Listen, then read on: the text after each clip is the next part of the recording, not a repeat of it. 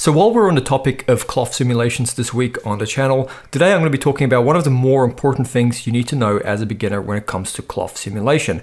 This is definitely a video that's not worth skipping because you're going to want to learn some things here, especially if you don't know what cloth pinning is. Cloth pinning is going to give you the ability to take a certain group of vertices in your cloth system, and you can tell Blender we don't want these to be simulated, we want to just pin them in place. And above that, I'm going to also show you how you can take that system of pinned vertices and you can also parent them to a dummy object like an empty that gives you the ability then to control your cloth simulation. So if I grab this one over here and I move it, you can see here my cloth simulation is running, but I'm actually controlling where the cloth is in the 3D environment here. So keep watching, I'm going to show you step by step why cloth pinning is cool, what you can do with it, and let's make it happen.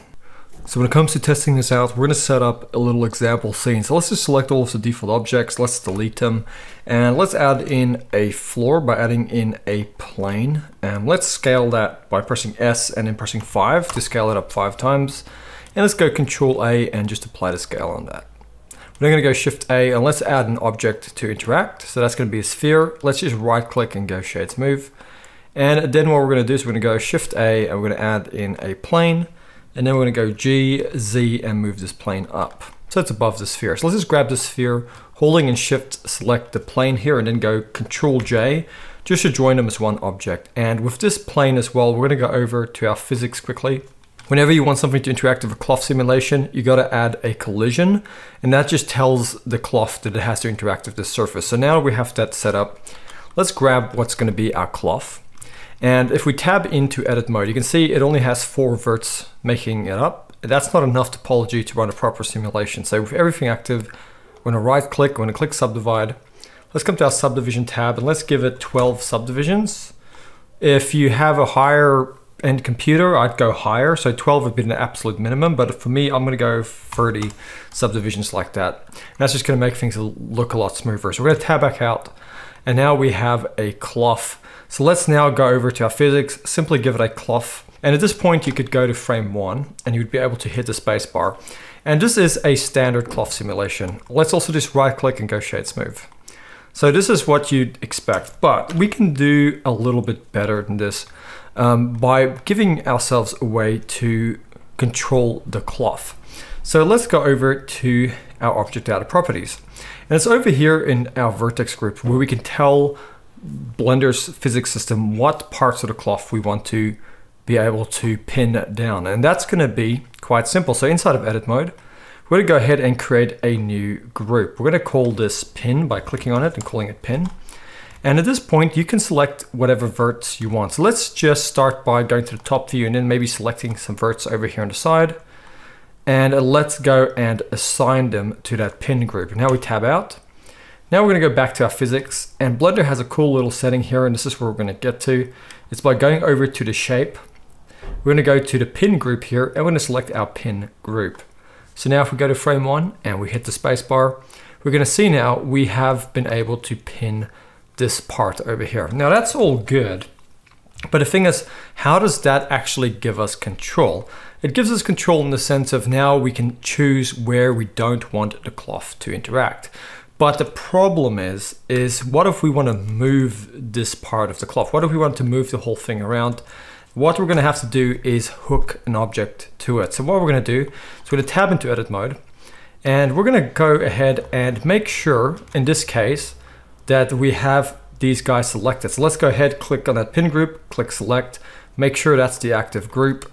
And then we're going to press F3 on our keyboard, and you're going to type in hook.